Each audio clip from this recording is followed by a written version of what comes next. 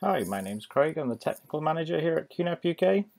After a couple of our other videos, we had a fair few questions from different viewers that were asking the differences between the three volume types that we have available on a QNAP. So those three volume types would be, firstly, the static volume, then we've got thin provisioned volumes, and we've got thick provisioned volumes. So I thought I'd show you the differences between them, when you should choose one over the other, and perhaps a disadvantage of one or two of them over a different type as well. To give you an example of this, I've got a NAS set up here. Generally not the recommended way to set up a NAS, but it's just for the purpose of the demo so that I can get all three set up here, all three volume types. So with this, I've got a TS-983XU-RP, which is a 1U rack mount NAS. It's got 4 3.5-inch bays, 5 2.5-inch bays, and I've also thrown in a QM2 card into the back with 4 SSDs as well on there, just so that I've got enough drives to illustrate the differences on that. So that's kind of what this unit looks like. So if we go across to storage and snapshots, you can see the setup that I've got here. So I'll expand the different types out. I'm going to close down storage pool 1 with the system volume because that's not the one I want to show the differences on. So here we've got storage pool 2, and in that I've got several different volumes created, so we can see the types over here. We've got thin, thick, and we've even got an iSCSI LUN that's configured as a thin one as well. And at the bottom there we've got data vol 3, which is what we would call a static volume. So when you create a new volume anywhere, we do give you the three choices here on screen. The default is always going to be thick volume, and you've got the different options, and it gives you a little explanation over the differences right here on the choice screen. So static volume is the single fixed space allocation, so what you create is what you've got, and you cannot use snapshots on a static volume. When you've got the thick or the thin, both support snapshots, and the difference between a thick volume and a thin volume is if you create a thick volume at 500 gigs, it will immediately reserve 500 gigs straight away. It's locked to that volume, so nothing else can use it. If you're using a thin volume, you could create that volume at 500 gigs, but because you've just created it and you haven't put any data in, the actual size of that 500 gig volume is effectively 0, very small. So it only allocates the space as you use it. So if you copy in 10 gigs of data, well, that 500 gig thin volume now becomes 10 gigs in size, basically. So that's how it's going to work. So I'll illustrate that in a moment here. So those are the three options that you've got. So static volumes we'll start with. They perform the best by a small margin because there's no overheads running a storage pool or anything like that. The downside of a static volume is if I go into here and I manage it, we can see how I've got this one set up. So I've got the NAS hard drives 1 and 2 allocated. I've got 3 and 4 spare so that I can do something with. These are just set up in a RAID 0 for test purposes. Don't recommend using RAID 0 for normal use. So here with disks 1 and 2, this is fully consuming both of those disks. I cannot use those two disks for anything else. That's just for this volume. And in a lot of cases, that's just fine. That's how a lot of users might want to set it up. Absolutely fine to use this sort of setup. Now, the options sort of go away if you want to do something different with the NAS. So if we look at storage pool 2, I created the thick and thin volumes a little differently. So the thick and thin volumes don't actually have the RAID set on them. The storage pool itself does. So if I was to go to the storage pool and click manage, we can see how I've got this whole group set up. So I'm using 2 of the PCIe NVMe SSDs in here. So I've got those added in as a storage pool. So the RAID, again RAID 0, don't recommend it, but this is where it's all set up on the storage pool itself. Every volume you create within that storage pool, whether it's a thick or a thin, they will absorb the protection or speed options or whatever you've set on that RAID pool, whichever RAID version that you've chosen, everything within it's going to share it. So what we can see here from the storage pool, because I've got 2 volumes here, a thick and a thin volume, I created them both at 500 gigs in capacity.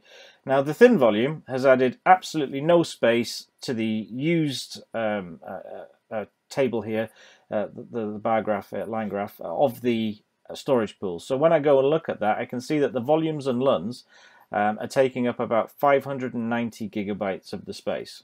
Now, almost all of that is immediately taken by the thick volume because it's pre-allocated storage. So when I created that 500 gig volume, it immediately took and reserved 500 gigs of capacity straight from that storage pool. So that's always going to have it. The thin volume is quite clever in the way it does it, that it only allocates the space as it's used.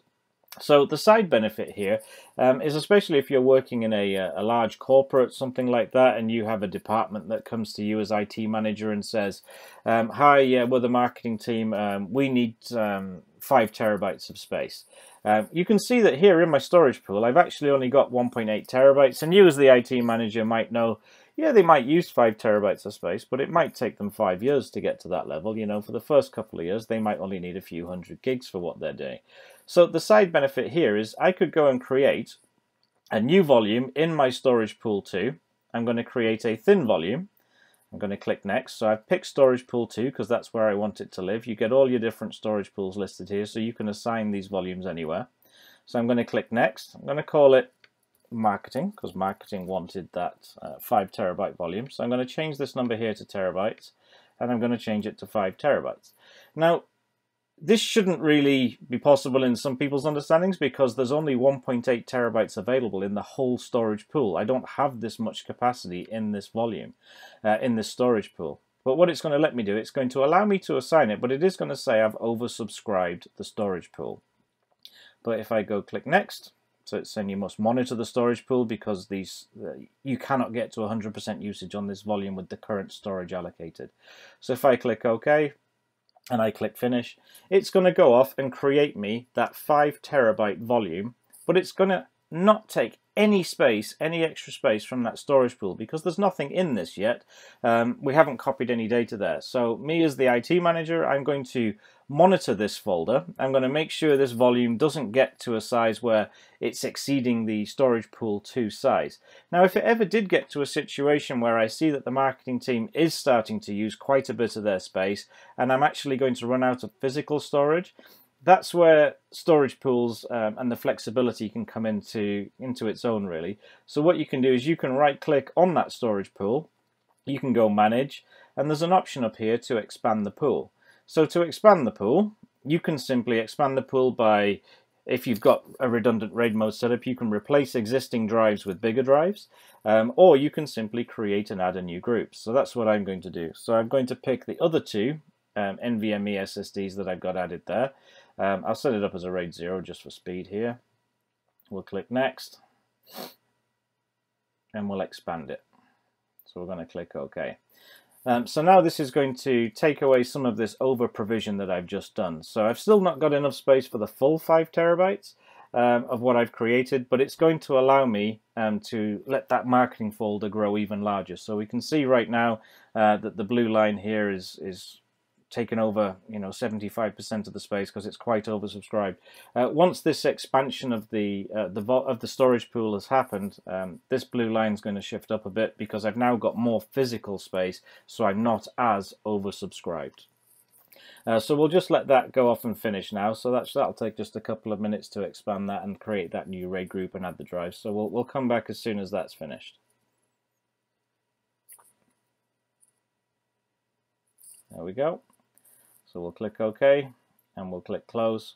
So what's going to happen now is we can see that this blue line has moved up the chart quite a ways now. So I'm still oversubscribed. I've still allocated more space than I physically have, but now I've got more room for that volume to physically grow into. So I can see that the storage pool has a lot of extra space available in it. Equally, if I was to create a thick volume of another 500 gigs, then this green bar is going to immediately jump another 500 gigs because it's going to use that space. The reason I really like thin volumes is I can be flexible with what I'm doing inside my storage. So if I decide initially when I set the NAS up, I just need some shares, some basic storage, well, I'll go ahead and create it and I'll have myself a thick volume or a thin volume of a certain size. But what it's doing is any space that's unused in the pool is free for other volumes. So if I decide down the line, oh, I need an iSCSI volume, I need something else for a different purpose, and I want to keep it separate from everything else, you get that flexibility with the storage pool because all the volumes within it can be different sizes, all within the same space, so they can all utilize the same space, and each volume isn't going to be taking away drives for redundancy. So for example, if you had 4 drives in a RAID 5, you're going to lose effectively 1 drive's worth of capacity from that RAID for the protection of the data. So in this example here, you don't have to lose that for every volume you create. It's lost initially on the storage pool. Every volume within it just absorbs the protection that the pool has. So you can still expand the static volumes, so they're not completely static. There is still an expand option, but the expand options will always consume the entirety of the disks that you assign. So you can't add some extra storage to that static volume and then decide you want an iSCSI volume. It won't work like that. You've got to allocate all the space to what you've got. So if I was to hit the expand option, oh, I can't do it, there's one already happening. But if I was to hit the expand option, it would let you go in and change the different options within it so that you can expand it to add more drives, just like we did with the storage pool. But again, it's just for a single purpose. It's for the exact same task that it's already running. You can't add any more to it. Okay, hopefully that's answered quite a few questions. Just one last point I wanted to cover. If you do make a mistake picking between thin or thick, there is always an option here. So if you go into the volume, so if I was to go look at my data vol 1, which was a thin volume, there is an option up here. If you click on the Actions tab, you can convert it to a thick volume. And the final point here is if you're on a thick volume and you decide you want to free up some unused space in that thick volume back to the storage pool, you can go in here and manage that one and convert it to a thin as well. So you can convert thick to thin to thick as many times as you like. You just cannot do that with a static volume. A static volume is always going to be a static volume. The only way to change it is to effectively move your data to another volume if possible, or back it up, get rid of that volume and create the new one. There's no way to do it. And if you were to try and take a snapshot of a static volume, you'll get a little error here that says they cannot be taken of a static volume. You must use thick or thin, whereas I've got the snapshots enabled there on both the thin and the thick volumes, so they're supported. If you've got any questions, please do let us know. We're pretty quick at responding to comments here. So yeah, if you've got any other questions, you want to see any other videos, please leave suggestions in the comments field. Thanks very much.